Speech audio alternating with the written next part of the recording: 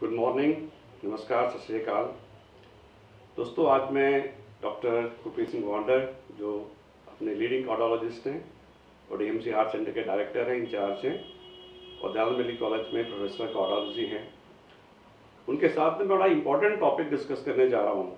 आप रोज़ टीवी देखते होंगे, अखबार में पढ़ते होंगे कि नर्सिंग होम पे अटैक हो गया, किसी की डेथ हो गई, डॉक्टर को मैन हैंडल किया गया, उसकी पिटाई करी गई, किसी ने जख्मी किया गया।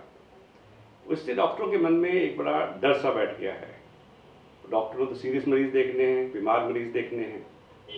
तो ये जो वायलेंस अस्पतालों में हो रही है, ये डॉक्टर्स के अगेंस्ट हो रही है, इसके बारे में आज हम डिस्कस करना चाहते हैं कि क्यों हो रही है, इसके कारण क्या हैं, उसके समाधान क्या है। डॉक्टर साहब, जी वायलेंस है डॉक्टर्स के अगेंस्ट पिछले 10-12 साल से है, क्यों भी सडनली तुम देखते हो कि मरीज अस्पताल मर गया, टीका ला के मर गया, तो लोग कहेंगे जी डॉक्टर ने मार दिता, जबकि बीमार ने अस्पताल जाना है ना। जब डेथ होएगी तो बीमारी के कारण होएगी, लेकिन सारा ब्लेम जोड़ा है वो डॉक्टर से पै जाता है कि क्यों हो रहा है इस तरह। ये बड़ा इंपॉर्टेंट फैक्टर है जिहड़ा कि मैं सोचदा कि साडी सोसाइटी की एक बड़ी वड्डी खुद एक बीमारी बन गई है, क्योंकि जिहड़ा एक बड़ा सेंसिटिव पायस डॉक्टर पेशेंट रिलेशनशिप सीगा, हाँ जी, हाँ, ਉਹਨੂੰ इरोड कर रहा है, ਉਹਨੂੰ खराब कर रहा हैगा। और ये बेसिकली तो रिफ्लैक्शन है क्योंकि साडी सोसाइटी वैसे ही थोड़ी इनटॉलरेंट हो गई है और एक्सपैक्टेशंस बहुत ज़्यादा ने। और इस तो अलावा मैडिकल ट्रीटमेंट की जी कॉस्ट है वो बहुत, पहला तो मैडिकल जी साइंस सी वो बहुत ज़्यादा कुछ कर नहीं पाती सी। नाउ जिस तरह साइंस च तरक्की हुई, साडे लोगों की लॉन्जिविटी ऑफ लाइफ वधी, मेडिसिन के कारण लोग ट्रीटमेंट करा के हॉस्पिटल्स जो बहुत सीरीयस कंडीशंस च आके अपने रिलीव होए, डिस्चार्ज होए, वो ठीक होके गए, ਉਹਦੇ ਨਾਲ एक्सपैक्टेशंस बहुत ज़्यादा बढ़ गया। सो फेलियर जिहड़ा है वो एक्सैप्ट नहीं कर रही सोसाइटी अज के दिन, जदों कि every human being who has born has to die, and most of us, even you and me, will die in the hospital, because whenever we are sick we will go to the hospital। ये तो natural हैगा। सो पर हो की हुंदा की है कि जदों बंदा हॉस्पिटल लै जांदा है, तुसी फेथ कह लो, कॉन्फिडेंस कह लो, इतना हुंदा उन्हां नूं कि वो सोचते हैं कि दैन डिपेंडिंग सोसाइटी वैसे भी एग्रैसिव बहुत। तुसी इन्नी रोड रेज कित्थे हुंदी सी पहलां, तुसी कित्थे सुणदे, ये कोई साडी कंट्री का नहीं फिनोमिनन है, ये सारी वर्ल्ड च हुण मैं पढ़ रहा सी किते कि 1980 तो 1990 ਦੇ ਵਿੱਚ ਅਮਰੀਕਾ 'ਚ 100 medical workers the death because of violence ਹੋਈ। ਤੁਸੀਂ ਥੋੜੀ ਦੇਰ ਪਹਿਲਾਂ ਜ਼ਿਕਰ ਕਰ ਰਹੇ ਸੀ ਕਿ ਚਾਈਨਾ ਸਭ ਤੋਂ ਜ਼ਿਆਦਾ ਹੈਗਾ। ਸੋ ਚਾਈਨਾ 'ਚ ਬਹੁਤ ਜਿੱਥੇ ਆਈ ਵੁੱਡ ਸੇ ਜਿਹੜੀਆਂ ਸੋਸਾਇਟੀਜ਼ ਇਵੋਲਵ ਹੋ ਰਹੀਆਂ ਉੱਥੇ ਇਹ ਐਕਸਪੈਕਟੇਸ਼ਨਸ ਜ਼ਿਆਦਾ ਹੈ। ਬਿਸਾਈਡਸ ਟ੍ਰੀਟਮੈਂਟ ਐਂਡ ਐਕਸਪੈਕਟੇਸ਼ਨਸ, ਤੀਸਰਾ ਫੈਕਟਰ ਮੈਂ ਇਹ ਵੀ ਸੋਚਦਾ ਸਾਡੀ ਕੰਟਰੀ 'ਚ ਜਿਹੜਾ ਹੈ कि पेशेंट लोड बहुत है, रिसोर्सिस घट ने। जिहड़ा हुण एक पब्लिक सैक्टर हॉस्पिटल दे विच डॉक्टर हैगा बेचारा, वो इतने नंबर ऑफ पेशेंट्स ट्रीट कर रहा है किसी भी सिविल हॉस्पिटल दे विच कि वो तो वर्चुअली मतलब ਉਹਦੇ ਕੋਲ ਤਾਂ ਹੀ इज टैक्सड फॉर हिज बस हो जांदी है काम कर करके। सो वो पेशेंट ਨੂੰ ट्रीटमेंट ਤਾਂ ਦੇ ਰਿਹਾ पर कम्यूनीकेट करके ਉਹਦੇ ਜਿਹੜੀ ਰਿਲੇਟਿਵਸ ਨੂੰ ਇਨਫੋਰਮ ਕਰਨ ਦਾ ਐਸਪੈਕਟ ਹੈ, ਉਹ ਸ਼ਾਇਦ ਕਿਉਂਕਿ ਉਹਨੂੰ ਪਤਾ ਹੈ ਕਿ ट्रीटमेंट ਜ਼ਿਆਦਾ ਇੰਪੋਰਟੈਂਟ ਹੈ, ਇਨਫੋਰਮੇਸ਼ਨ ਇੰਪੋਰਟੈਂਟ ਹੈ बहुत ज़्यादा, पर वो शायद नहीं कर पाता उन्ना, ਉਹਦੇ ਕਰਕੇ ਫਿਰ ਉਹ ਫੇਥ ਥੋੜਾ ਘਟ ਜਾਂਦਾ ਹੈ। ਪ੍ਰੋਬੇਬਲੀ ਜੇ ਅਸੀਂ ਵੀ ਮੈਡੀਕਲ ਪ੍ਰੋਫੈਸ਼ਨ ਦੇ ਵਿੱਚ ਸਾਡੇ ਜਿਹੜੇ ਡਾਕਟਰਸ ਨੇ ਉਹ ਇਸ ਐਸਪੈਕਟ ਨੂੰ ਵੀ ਧਿਆਨ ਰੱਖਣ ਕਿ ਜਿਹੜਾ ਪਹਿਲਾਂ ਕੌਨਫੀਡੈਂਸ ਵਾਲਾ ਇੱਕ ਰਿਲੇਸ਼ਨਸ਼ਿਪ ਸੀ ਉਹ ਥੋੜਾ ਜਿਹਾ ਇਰੋਡ ਹੋ ਗਿਆ ਹੈਗਾ ਸੋਸਾਇਟੀ। ਸੋ ਸਾਨੂੰ ਆਪਣੇ ਪੇਸ਼ੈਂਟਸ ਨੂੰ, ਸਿੱਕ ਪੇਸ਼ੈਂਟ ਦੀ ਇਨਫੋਰਮੇਸ਼ਨ ਹੈ ਜਿਹੜੀ ਉਹ ਜਲਦੀ ਦੇਣੀ ਚਾਹੀਦੀ ਹੈ, ਉਹਨੂੰ ਪਾਸ ਔਨ ਕਰਨਾ ਚਾਹੀਦਾ ਕਿ ਡਿਜ਼ੀਜ਼ ਦੀਆਂ ਕਿੰਨੇ % ਮੋਰਟੈਲਿਟੀ ਹੈ। और दूसरा, जे कोई पेशेंट नहीं ठीक होने वाला, कॉस्ट ऑफ ट्रीटमेंट बहुत है, उन्होंने टाइम सिर इन्फॉर्म किया जाए ताकि जो उसकी चॉइस है वो अपना ट्रीटमेंट करानी चाहता है पेशेंट की किस तरह है। सो ये सारी communication with the patient, communication with the attendants हुण एक बड़ा इंपॉर्टेंट एस्पैक्ट है जिहदे नाल कि ये जिहड़ी वायलेंस है। बाकी कुछ तो रिस्क देखो, इट्स अ प्रोफैशनल हैजर्ड। जिस तरह डॉक्टर्स नूं डिजीज़ एक्वायर एक रिस्क है कि तुसी communicable diseases get passed from patients to doctors, and doctors cannot refuse। ਜਦੋਂ ਕਿ swine flu ਹੋਇਆ, ਤੁਸੀਂ ਦੇਖੋ ਕੋਈ ਰਿਸ਼ਤੇਦਾਰ ਵੀ ਨਹੀਂ, ਪਰ ਸਾਰੇ ਹਸਪੀਟਲਸ ਦੇ ਵਿੱਚ ਡਾਕਟਰਸ ਟ੍ਰੀਟ ਕਰਦੇ ਨੇ, ਨਰਸਿਸ ਕਰਦੀਆਂ ਨੇ। So it is at a personal, these are professional hazards which probably we have to live with, but we have to see how to mitigate, ਕਿਸ ਤਰ੍ਹਾਂ ਅਸੀਂ ਇਹਨਾਂ ਨੂੰ ਘਟਾ ਸਕਦੇ ਹਾਂ, ਕਿਸ ਤਰੀਕੇ ਨਾਲ ਇਹ ਤੋਂ ਬਚਿਆ ਜਾ ਸਕਦਾ ਹੈਗਾ। ਇਹ ਵੈਸੇ ਮੈਨੂੰ ਲੱਗਦਾ ਜਦੋਂ ਮੈਂ ਲੇਟ 70s ਟ੍ਰੇਨਿੰਗ ਕਰਦਾ ਸੀ MBBS ਦੀ, ਤੇ ਸਵੇਰੇ ਹਸਪਤਾਲ ਰਾਉਂਡ ਕੀ ਹੁੰਦਾ ਸੀ, ਜੇ ਕਿਡਨੀ ਫੇਲੀਅਰ ਦਾ ਪੇਸ਼ੈਂਟ ਹੈ ਡਿਸਚਾਰਜ ਕਰ ਦਿਓ, ਕੋਈ ਇਲਾਜ ਹੀ ਨਹੀਂ ਸੀ ਹੁੰਦਾ। ਠੀਕ ਹੈ ਜੀ, ਇਹ ਕੈਂਸਰ ਦਾ ਪੇਸ਼ੈਂਟ ਹੈ ਤੁਸੀਂ ਡਿਸਚਾਰਜ ਕਰ ਦਿਓ, ਬ੍ਰੇਨ ਟਿਊਮਰ ਹੈ ਡਿਸਚਾਰਜ ਕਰ ਦਿਓ। ਤੇ ਅਸੀਂ ਟੈਨਰ ਨੂੰ ਕਹਿੰਦੇ ਸੀ ਤੁਸੀਂ ਆਪਣਾ ਨੂੰ ਖਿਆਲ ਰੱਖੋ, 10 ਦਿਨ ਸੇਵਾ ਕਰੋ, ਤੇ ਸਾਰੇ ਖੁਸ਼ੀ ਨਾਲ ਚੱਲ ਜਾਂਦੇ ਸੀ। ਹੁਣ ਉਹੀ ਸੀਰੀਅਸ ਪੇਸ਼ੈਂਟ ਦਾ ਇਲਾਜ ਹੁੰਦਾ, ਠੀਕ ਹੋ ਕੇ ਵਾਪਸ ਆਉਂਦੇ ਹੈਗੇ, ਲੇਕਿਨ ਸਿਸਟਮ ਉਹਨਾਂ ਦਾ ਥੈਂਕਫੁਲ ਨਹੀਂ ਹੈਗਾ। ਤੁਸੀਂ ਮੀਡੀਆ ਦੇਖੋ, ਤੁਹਾਡਾ ਆਪਣਾ ਹਾਰਟ ਸੈਂਟਰ ਹੀ ਹੈਗਾ, ਹਜ਼ਾਰਾਂ ਮਰੀਜ਼ ਹਰ ਸਾਲ ਠੀਕ ਹੋ ਕੇ ਜਾਂਦੇ ਹਨ। ਮੈਨੂੰ ਪਤਾ ਹੈ ਕਿ ਡਾਕਟਰ ਹੈਗੇ ਸੀ ਇੱਥੇ ESI ਦੇ ਵਿੱਚ, ਉਹਨਾਂ ਨੂੰ ਸ਼ਾਮ ਨੂੰ ਆਪਣੇ ਘਰ ਦੇ ਵਿੱਚ ਹਾਰਟ ਅਟੈਕ ਹੋਇਆ ਔਰ ਪਲਸ ਚਲੀ ਗਈ। ਉਹਨਾਂ ਨੂੰ ਸ਼ਾਮ ਨੂੰ ਅੱਧੇ ਘੰਟੇ ਬਾਅਦ 20-25 ਮਿੰਟ ਲੱਗ ਗਏ ਤਾਂ ਆਉਣ ਨੂੰ, ਉਹ ਰਿਵਾਈਵ ਕੀਤੇ ਗਏ, ਉਹ ਠੀਕ ਹੋ ਕੇ ਕਰ ਗਏ। ਐਸੇ ਹਜ਼ਾਰਾਂ ਐਗਜ਼ਾਮਪਲਸ ਹੈਗੀਆਂ ਕਿ ਡਾਕਟਰਸ ਦਿਨ ਰਾਤ ਮਿਹਨਤ ਕਰਕੇ ਹਸਪਤਾਲਾਂ ਦੇ ਵਿੱਚ ਮੇਰੀ ਜਾਨ ਬਚਾਉਂਦੇ ਹੈਗੇ। ਲੇਕਿਨ ਮੀਡੀਆ ਜਿੱਥੇ ਕੋਈ ਡੈਥ ਹੁੰਦੀ ਹੈ ਬਿਨਾਂ ਜਾਂਚ ਕੀਤੇ, ਡੈਥ ਬਿਮਾਰੀਆਂ ਹੋ ਜਾਂਦੀ ਹੈ, ਰੋਡ ਐਕਸੀਡੈਂਟ ਹੋ ਗਿਆ ਡੈਥ ਹੋ ਗਈ ਐਕਸੀਡੈਂਟ ਦੇ ਨਾਲ, ਕਾਰਡਿਕ ਫੇਲੀਅਰ ਹੋ ਗਿਆ ਕਿਉਂਕਿ ਦਵਾਈ ਰਿਐਕਸ਼ਨ ਕਰ ਗਈ। ਲੇਕਿਨ ਉਹ ਤੋੜ-ਫਾੜ ਕਰਨਗੇ, ਨੈਗੇਟਿਵ ਪ੍ਰੈਜ਼ੈਂਟ ਕਰਨਗੇ। ਸੋ ਜਿਹੜੀ ਮੀਡੀਆ ਦੀ ਨੈਗੇਟਿਵ ਪ੍ਰੈਜ਼ੈਂਟੇਸ਼ਨ ਹੈਗੀ ਪਿਛਲੇ 10-12 ਸਾਲਾਂ ਦੀ, ਉਹ ਪੋਜ਼ੀਟਿਵ ਐਸਪੈਕਟ ਨੂੰ ਭੁੱਲ ਹੀ ਜਾਂਦੇ ਹੈਗੇ। ਸੋ ਮੈਨੂੰ ਲੱਗਦਾ ਇੱਕ ਬੜਾ ਵੱਡਾ ਕਾਰਨ ਹੈਗਾ ਕਿ ਬਾਰ-ਬਾਰ ਨੈਗੇਟਿਵਿਟੀ ਨੈਗੇਟਿਵ ਵਰਡ ਯੂਜ਼ ਕਰਕੇ ਉਹ ਕਾਫੀ ਬਦਨਾਮ ਕਰ ਰਹੇ ਹੈਗੇ ਸਿਸਟਮ ਨੂੰ। ਬਿਲਕੁਲ ਤੁਹਾਡੀ ਗੱਲ ਠੀਕ ਹੈ, ਨੈਗੇਟਿਵ ਨਿਊਜ਼ ਗੈਟਸ ਮੋਰ ਕੈਚਮੈਂਟ ਦੈਨ ਅ ਪੋਜ਼ਿਟਿਵ ਨਿਊਜ਼, ਸੋ ਉਸੇ ਟੈਂਡੈਂਸੀ ਦੇ ਨਾਲ ਹੈ। ਔਰ ਦੂਸਰੀ ਇਹਦੇ 'ਚ ਇਹ ਵੀ ਹੈ ਕਿ ਮੈਡੀਕਲ ਇਗਨੋਰੈਂਸ ਬੜੀ ਹੈ, ਆਮ ਇਨਸਾਨ ਨੂੰ ਪਤਾ ਨਹੀਂ ਹੈਗਾ ਕਿ ਮੈਡੀਕਲ ਆਫਟਰ ਆਲ ਦੇਰ ਆਰ ਲਿਮਿਟੇਸ਼ਨਸ, ਮੈਡੀਸਨ ਦੀਆਂ ਵੀ ਲਿਮਿਟੇਸ਼ਨਸ ਹੈ। ਜਿੱਥੇ ਕਿ ਮੈਡੀਸਨ ਨੇ, ਜਿਸ ਤਰ੍ਹਾਂ ਤੁਸੀਂ ਬਹੁਤ ਅੱਛੀ ਤਰ੍ਹਾਂ ਐਕਸਪਲੇਨ ਕੀਤਾ, ਲੌਂਜੀਵਿਟੀ ਵੱਧ ਗਈ ਲੋਕਾਂ ਦੀ, ਏਲਮੈਂਟਸ ਜਿਹੜੀਆਂ ਪਹਿਲਾਂ ਅਸੀਂ, ਮੈਨੂੰ ਯਾਦ ਹੈ ਜਦੋਂ ਤੁਸੀਂ PGI ਦੀ ਗੱਲ ਕਰ ਰਹੇ ਹੋ, ਅਸੀਂ ਉੱਥੇ ਕ੍ਰੋਨਿਕ ਰੀਨਲ ਫੇਲੀਅਰ ਦਾ ਪੇਸ਼ੈਂਟ ਕੋਈ ਹੱਲ ਹੀ ਨਹੀਂ ਸੀ ਹੁੰਦਾ, ਲੋਕੀ ਚਲੇ ਜਾਂਦੇ ਸੀ, ਘਰ ਚਲੇ ਜਾਂਦੇ ਸੀ, ਤਸੱਲੀ ਲੈ ਕੇ ਚਲੇ ਜਾਂਦੇ ਸੀ ਬਸ, ਕਿਉਂਕਿ ਡਾਇਲਿਸਿਸ ਸੈਂਟਰਸ ਹੀ ਨਹੀਂ ਸੀਗੇ। ਹੁਣ ਜਿੱਦਾਂ ਇੰਨੇ ਸਾਰੇ ਡਾਇਲਿਸਿਸ ਸੈਂਟਰਸ ਹੈ, ਕ੍ਰੋਨਿਕ ਰੀਨਲ ਫੇਲੀਅਰ ਦੇ ਪੇਸ਼ੈਂਟ ਬੜੇ ਸਾਲ ਨਾਰਮਲ ਲਾਈਫ ਕੱਢਦੇ ਨੇ। ਤੁਹਾਡੇ ਹਾਰਟ ਦੇ ਪੇਸ਼ੈਂਟ ਮੈਨੂੰ ਯਾਦ ਹੈ ਕਿ ਮਹੀਨਾ ਬੈੱਡ ਤੇ ਪਏ ਰਹਿੰਦੇ ਸੀ। ਬਿਲਕੁਲ। ਅੱਜ ਮੈਂ ਦੇਖਿਆ ਕਿ ਸ਼ਾਮ ਨੂੰ ਹਾਰਟ ਅਟੈਕ ਹੁੰਦਾ ਹੈ, 2 ਦਿਨ ਤੱਕ ਐਂਜੀਓਪਲਾਸਟੀ ਹੋ ਕੇ ਘਰ ਜਾ ਕੇ ਹਫ਼ਤੇ ਬਾਅਦ ਕੰਮ ਕਰਨਾ ਸ਼ੁਰੂ ਕਰ ਦਿੰਦੇ। ਸੋ ਪਬਲਿਕ ਦੀ ਜਿਹੜਾ ਗ੍ਰੈਟੀਟਿਊਡ ਘੱਟ ਹੈਗਾ, ਔਰ ਨੈਗੇਟਿਵਿਟੀ ਜ਼ਿਆਦਾ ਫੋਕਸ ਹੋ ਰਹੀ ਹੈਗੀ ਹੈ ਡਾਕਟਰ ਦੇ ਬਾਰੇ ਦੇ ਵਿੱਚ। ਬਿਲਕੁਲ ਤੁਹਾਡੀ ਗੱਲ ਠੀਕ ਹੈ। ਜਿਸ ਤਰ੍ਹਾਂ ਐਡਵਾਂਸਮੈਂਟ ਹੋਈ ਔਰ ਜਿਸ ਤਰ੍ਹਾਂ ਇਹ ਸਿਸਟਮ ਨੇ ਲੋਕਾਂ 'ਚ ਹੈਲਥ ਪ੍ਰਤੀ ਬੈਨੀਫਿਟਸ ਜ਼ਿਆਦਾ ਪ੍ਰੋਡਿਊਸ ਕਰ ਸਕੇ, ਜਾਂ ਤਾਂ ਫਿਰ ਅਸੀਂ ਹੀ ਪ੍ਰੋਜੈਕਸ਼ਨ ਨਹੀਂ, ਮਤਲਬ ਲੋਕਾਂ ਨੂੰ ਆਪਾਂ ਹੀ ਨਹੀਂ ਕਰ ਸਕੇ, ਕਿਉਂਕਿ ਜੋ ਉਹਨਾਂ ਦੀਆਂ ਐਕਸਪੈਕਟੇਸ਼ਨਸ ਜਿੱਦਾਂ ਵੱਧ ਰਹੀਆਂ, ਲੋਕ ਉਹ ਹੋਰ expectations have increase more than ਜਿੰਨਾ ਕੁ ਅਸੀਂ ਪ੍ਰੋਵਾਈਡ ਕਰ ਸਕਦੇ ਹਾਂ। ਆਫਟਰ ਆਲ ਫਿਰ ਵੀ ਲਿਮਿਟੇਸ਼ਨ ਹੈ, every human being has to dye and has to dye of N ਏਲਮੈਂਟ, and ultimately ਐਨ ਏਲਮੈਂਟ ਜਦੋਂ ਮਲਟੀਪਲ ਏਲਮੈਂਟਸ ਹੋ ਜਾਂਦੀਆਂ। ਹੁਣ ਅੱਜ ਦੇ ਦਿਨ 'ਚ ਅਸੀਂ ਹਸਪੀਟਲਸ ਵੀ ਦੇਖਦੇ ਹਾਂ, ਪੇਸ਼ੈਂਟ ਇੱਕ ਡਿਜ਼ੀਜ਼ ਨਾਲ ਨਹੀਂ, ਕਿਉਂਕਿ ਇੱਕ ਠੀਕ ਹੋ ਰਹੀ ਹੈ, ਦੂਜੀ ਮੀਨਵਾਈਲ ਕੈਚ, ਸੋ ਮਲਟੀਪਲ ਪ੍ਰੋਬਲਮਸ ਨਾਲ ਬਹੁਤ ਸਾਰੇ ਪੇਸ਼ੈਂਟਸ ਆਉਂਦੇ ਨੇ, ਔਰ ਜਦੋਂ ਪ੍ਰੋਬਲਮਸ ਮਲਟੀਪਲ ਹੋ ਜਾਂਦੀਆਂ ਦੈਨ ਦੇ ਕੈਚ ਅਪ। ਅਸਲ ਸਿਰਫ ਮਲਟੀਪਲ ਪ੍ਰੋਬਲਮ ਇਹ ਹੈਗੀ ਹੈ, ਜਿਹੜਾ ਮੇਰਾ ਪੇਸ਼ੈਂਟ ਸਾਈਕੈਟਰੀ ਦਾ ਵੀ ਆਉਂਦਾ ਹੈਗਾ, ਜਿਹੜਾ ਕਿ 60+ ਦਾ ਹੈਗਾ, ਉਹਨੂੰ ਡਾਇਬਟੀਜ਼ ਹੈਗੀ ਹੈ, ਉਹਨੂੰ ਹਾਰਟ ਤੁਹਾਡੀ ਪ੍ਰਿਸਕ੍ਰਿਪਸ਼ਨ ਹੁੰਦੀ ਹੈ, ਡਾਇਬਟਿਕ ਦੀ ਹੁੰਦੀ ਹੈ, ਹਾਈਪਰਟੈਂਸ਼ਨ ਦੀ ਹੁੰਦੀ ਹੈ, ਆਰਥੋਪੈਡਿਕ ਦੀ ਹੁੰਦੀ ਹੈ। ਸੋ ਅੱਜ ਪੇਸ਼ੈਂਟ 5 ਬਿਮਾਰੀਆਂ ਹੁੰਦੇ ਵੀ ਐਕਟਿਵ ਹੈਗਾ, ਦਵਾਈ ਖਾ ਰਿਹਾ ਹੈ, ਖਰਚਾ ਤਾਂ ਜ਼ਰੂਰ ਹੋ ਰਿਹਾ, ਲੇਕਿਨ ਨਾਰਮਲ ਲਾਈਫ ਨੂੰ ਜੀ ਰਿਹਾ ਹੈਗਾ। ਪਹਿਲਾਂ ਉਹਦੀ ਡੈਥ ਹੋ ਜਾਂਦੀ ਸੀ, ਠੀਕ ਹੈ ਨਾ। ਸੋ ਮੈਡੀਕਲ ਲਾਈਨ ਦੀ ਬੜੀ ਵੱਡੀ ਕੰਟਰੀਬਿਊਸ਼ਨ ਹੈਗੀ ਹੈ ਕੰਟਰੀ ਨੂੰ ਹੈਲਥ ਨੂੰ ਮੇਨਟੇਨ ਕਰਨ ਵਾਸਤੇ, ਸੀਰੀਅਸ ਪੇਸ਼ੈਂਟ ਨੂੰ ਬਚਾਉਣ ਵਾਸਤੇ। ਇੱਕ ਜਿਹੜਾ ਮੇਰਾ ਪੁਆਇੰਟ ਮਨ 'ਚ ਆਉਂਦਾ ਹੈ ਕਿ ਜਿਹੜੀ ਬਾਕੀ ਸਰਵਿਸਿਜ਼ ਹੈਗੀਆਂ, ਫਾਰ ਐਗਜ਼ਾਮਪਲ 5 ਸਟਾਰ ਹੋਟਲ ਹੈ, ਉੱਥੇ ਆਮ ਆਦਮੀ ਕਦੇ ਨਹੀਂ ਜਾਏਗਾ। ਜਿਸ ਬੰਦੇ ਦੀ 20-25 ਹਜ਼ਾਰ ਤਨਖਾਹ ਹੈਗੀ ਹੈ, ਉਹ ਲੁਧਿਆਣਾ ਪਾਰਕ ਪਲਾਜ਼ਾ ਜਾਂ ਜਾ ਕੇ ਉੱਥੇ ਰੈਡੀਸਨ ਜਾ ਕੇ ਰੋਟੀ ਥੋੜ੍ਹੀ ਖਾਏਗਾ, ਉਹ ਜਾਂਦਾ ਹੀ ਨਹੀਂ ਹੈਗਾ ਉੱਥੇ। ਉਹ 에ਅਰਲਾਈਨ ਸਰਵਿਸਿਜ਼ ਜਾਏਗਾ ਹੀ ਨਹੀਂ, ਉਹ 5 ਸਟਾਰ ਹੋਟਲ ਜਾਏਗਾ ਹੀ ਨਹੀਂ, ਉਹ PVR ਜਾ ਕੇ ਪਿਕਚਰ ਦੇਖੇਗਾ ਹੀ ਨਹੀਂ। ਲੇਕਿਨ ਮੈਡੀਕਲ ਥੋੜ੍ਹਾ ਫਰਕ ਹੈਗਾ ਜੀ।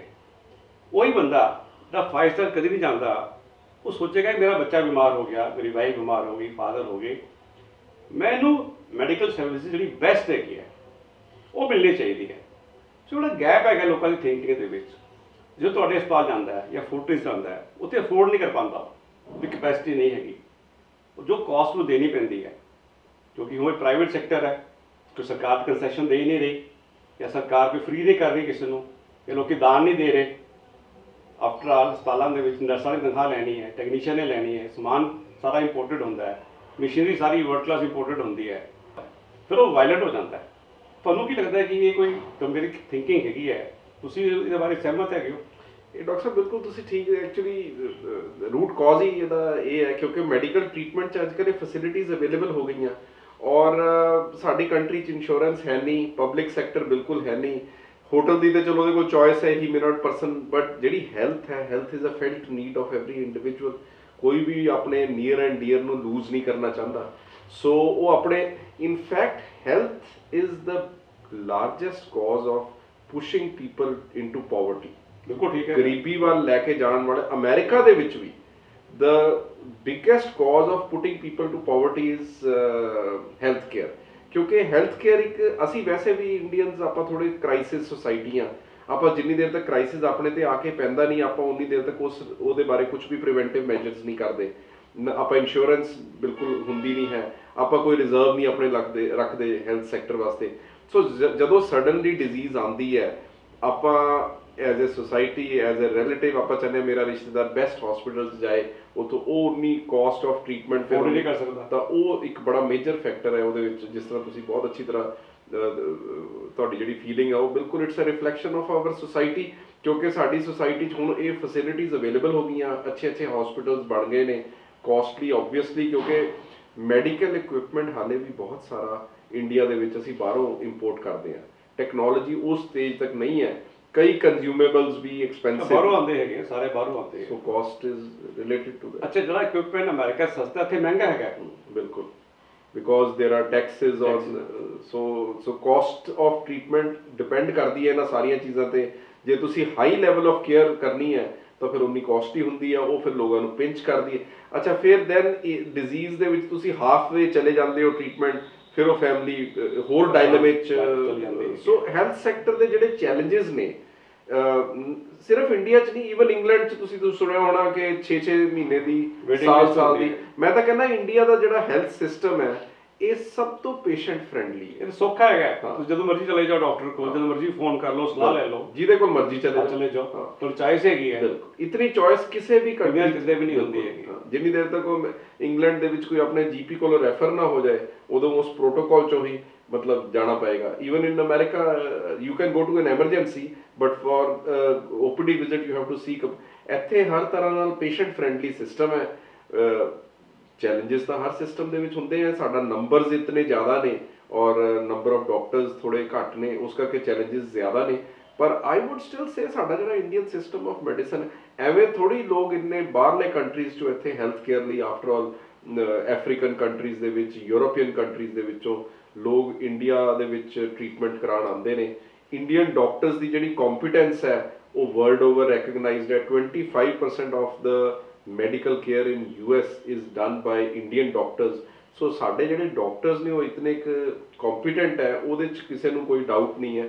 ਸਿਰਫ ਰਿਸੋਰਸਿਸ ਦਾ ਕਰੰਚ ਹੈ, ਰਿਸੋਰਸਿਸ ਦੀ ਕਮੀ ਹੈ, ਉਹਦੇ ਕਰਕੇ ਇਹ ਸਾਰੀ ਜਿਹੜੀ ਪ੍ਰੋਬਲਮਸ ਜਿਹੜੀ ਤੁਸੀਂ ਕਹਿ ਰਹੇ ਹੋ ਇਹ ਸਾਰੀਆਂ ਪ੍ਰੋਬਲਮਸ ਉਹਨਾਂ ਕਰਕੇ ਆ ਰਹੀਆਂ ਜਿਹੜੇ ਲੋਕ ਫੇਸ ਕਰ ਰਹੇ ਨੇ। ਸੋ ਜਿਹੜੀ ਤੁਹਾਡੀ ਕੱਲ੍ਹ ਨਾਲ ਅਸੀਂ ਡਿਸਕਸ਼ਨ ਕੀਤੀ ਹੈਗੀ ਹੈ, ਜੋ ਇਹਦਾ ਅਸਾਂ ਰਿਜ਼ਲਟ ਕੱਢਦੇ ਹੈਗੇ ਆ ਕਿ ਇੱਥੇ ਡਾਕਟਰਸ ਜਿਹੜੇ ਹਸਪੀਟਲਸ ਹੈਗੇ ਆ ਆਪਣੀ ਪੋਜ਼ੀਟਿਵ ਕੰਮ ਨੂੰ ਪਬਲਿਕ ਨੂੰ ਦੱਸ ਨਹੀਂ ਪਾਉਂਦੇ। I think doctor the training ਹੈਗੀ ਹੈ ਕਿ ਉਹ ਅੱਛਾ ਕੰਮ ਕਰਦੇ ਹੈ, 24 ਘੰਟੇ ਮਿਹਨਤ ਕਰਦੇ हैं। ਤੁਹਾਡੇ ਡਾਕਟਰਸ 48 ਘੰਟੇ ਕੰਮ ਕਰਦੇ हैं, ਉਹ ਕੰਮ ਨੂੰ ਪਬਲਿਕ ਨੂੰ ਦੱਸ ਨਹੀਂ ਪਾਉਂਦੇ। ਜਿਹੜੀ ਛੋਟੀ ਜਿਹੀ ਐਕਸੀਡੈਂਟ ਹੁੰਦਾ ਹਸਪਤਾਲ ਦੇ ਵਿੱਚ ਜਾਂ ਕਿਸੇ ਦੀ ਡੈਥ ਹੁੰਦੀ ਹੈ ਕਿਸੇ ਹੋਰ ਕਾਰਨ ਦੇ ਨਾਲ, ਉਹ ਚੀਜ਼ ਉਛਾਲਿਆ ਜਾਂਦਾ ਹੈ।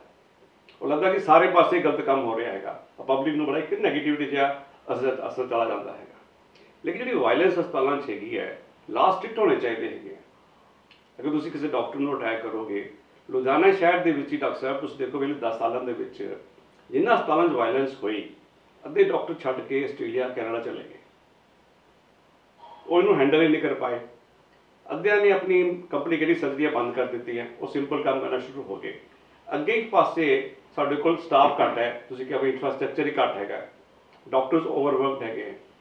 ਅਸੀਂ ਉਹਨਾਂ ਨੂੰ ਕੰਮ ਹੀ ਨਹੀਂ ਕਰਨ ਦਿਆਂਗੇ, ਉਹਨਾਂ ਨੂੰ ਜਾ ਕੇ ਅਸੀਂ ਤੰਗ ਕਰਾਂਗੇ, ਉਹਨਾਂ ਨੂੰ ਫਿਜ਼ੀਕਲੀ ਮਾਲ ਹੈਂਡਲ ਕਰਾਂਗੇ, ਪਿਟਾਈ ਕਰਾਂਗੇ, ਉਹ ਕੰਮ ਕਿਸ ਤਰ੍ਹਾਂ ਕਰਨਗੇ ਡਰ ਦੇ ਨਾਲ।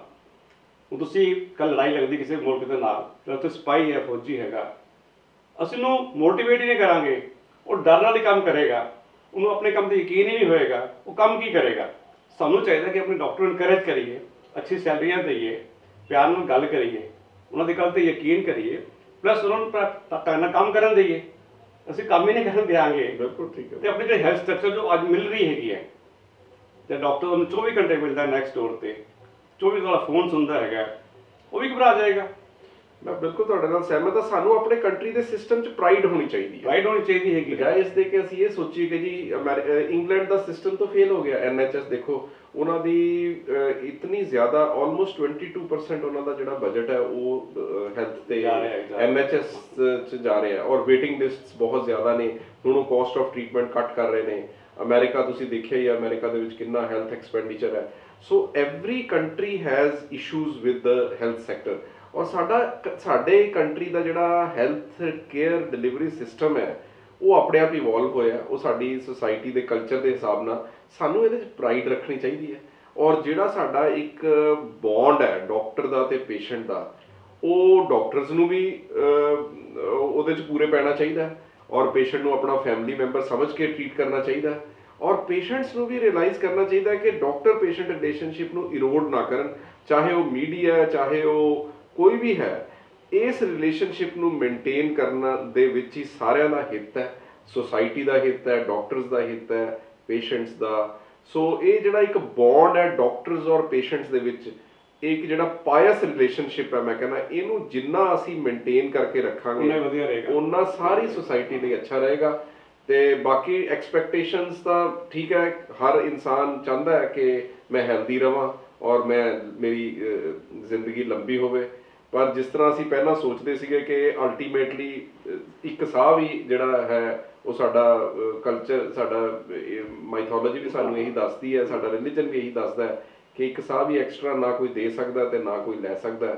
ਸੋ ਅਸੀਂ ਆਪਣਾ ਟ੍ਰੀਟਮੈਂਟ ਆਪਣੇ ਪੇਸ਼ੈਂਟਸ ਦਾ ਕਰੀਏ ਵਿਦਾਊਟ ਥਿੰਕਿੰਗ ਕਿ ਕੀ ਕੌਨਸੀਕੁਐਂਸਿਸ ਤੋਂ ਪਰਮਾਤਮਾ ਦੇ ਹੱਥ 'ਚ। ਅਸੀਂ ਆਪਣੇ ਮਨ ਲਗਾ ਕੇ ਦਿਲੋਂ, ਔਰ ਪੇਸ਼ੈਂਟਸ ਵੀ ਸਾਡੇ ਪ੍ਰਤੀ ਇਹ ਰੱਖਣ ਕਿ ਇਹ ਸਾਡੇ ਲਈ ਬੈਸਟ ਪੋਸੀਬਲ ਜੋ ਕੇਅਰ ਹੈ ਕਰ ਰਹੇ ਨੇ, ਤੇ ਬਾਕੀ ਤਾਂ God is to decide who lives how much, ਕਿੰਨੀ ਦੇਰ ਤੱਕ।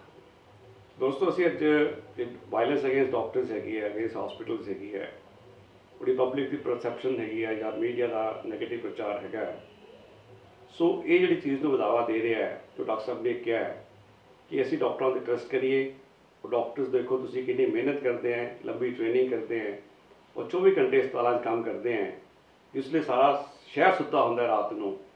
ਉਸ ਵੇਲੇ ਯੰਗ ਮੁੰਡੇ ਕੁੜੀਆਂ ਹਸਪਤਾਲਾਂ ਦੇ ਵਿੱਚ ਲਗਾਤਾਰ ਕੰਮ ਕਰਦੇ ਹੈ ਕਿ ਉਹਨੂੰ ਰੋਟੀ ਖਾਣ ਨੂੰ ਨਹੀਂ ਮਿਲਦੀ ਹੈਗੀ, ਮਿਹਨਤ ਕਰਦੇ ਹੈ। ਅਸੀਂ ਉਹਨਾਂ ਨੂੰ ਆਪਣੇ ਕੰਮ ਨੂੰ ਇਨਕਰੇਜ ਕਰਨ ਦਈਏ ਤਾਂ ਕਿ ਜੋ ਉਹਨਾਂ ਨੇ ਨੌਲੇਜ ਗੇਨ ਕੀਤੀ ਹੈਗੀ ਹੈ, ਜੋ ਉਹਨਾਂ ਨੇ ਐਕਸਪਰਟਿਜ਼ ਗੇਨ ਕੀਤੀ ਹੈਗੀ ਹੈ, ਉਹ ਆਮ ਪਬਲਿਕ ਵਾਸਤੇ, ਆਮ ਦੇਸ਼ ਵਾਸਤੇ ਕੰਮ ਆਵੇ, ਔਰ ਜੋ ਆਪਣੀ ਸਿਹਤਾਂ ਹੈਗੀਆਂ ਉਹਨਾਂ ਨੂੰ ਬੈਟਰ ਮੇਨਟੇਨ ਰਹਿਣ। Thank you.